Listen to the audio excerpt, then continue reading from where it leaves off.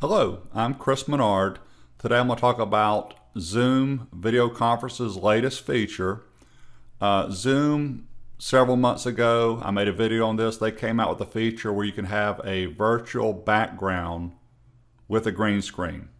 And then they improved it and said, okay, you may not have a green screen, so let's do a virtual background without a green screen. But now, just released this month, you can have a virtual background with video in the background.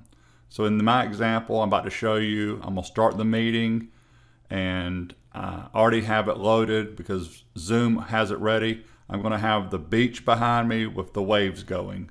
So this is pretty cool. Then I'll swap to another video background.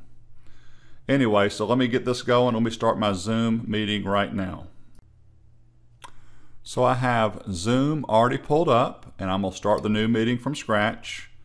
New meeting, let's do it, start with video.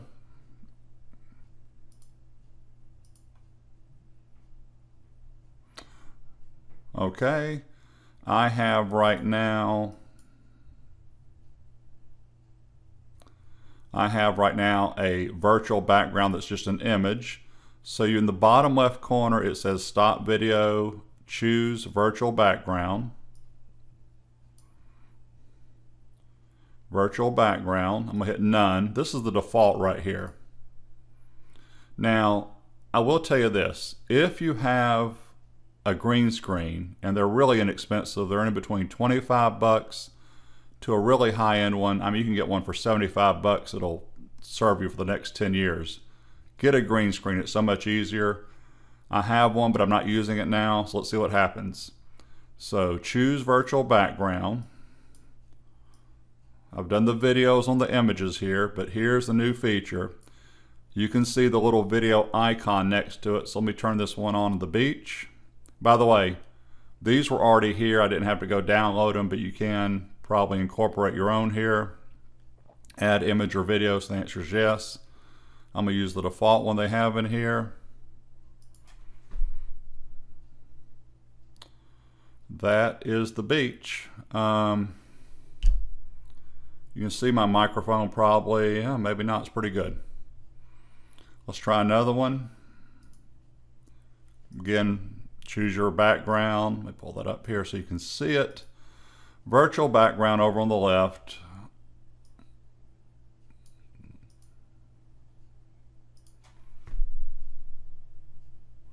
Not too bad. So I'm going to stop this for just a second. None. So to use this, I'm going to go ahead and end this meeting.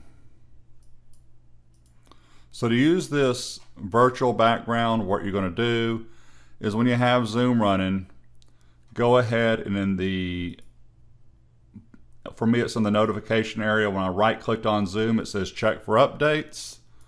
So as you're on the latest version 4.6.4, and there's these numbers below. So make sure you're on that version, because if you click on release notes, which I'll pull up here,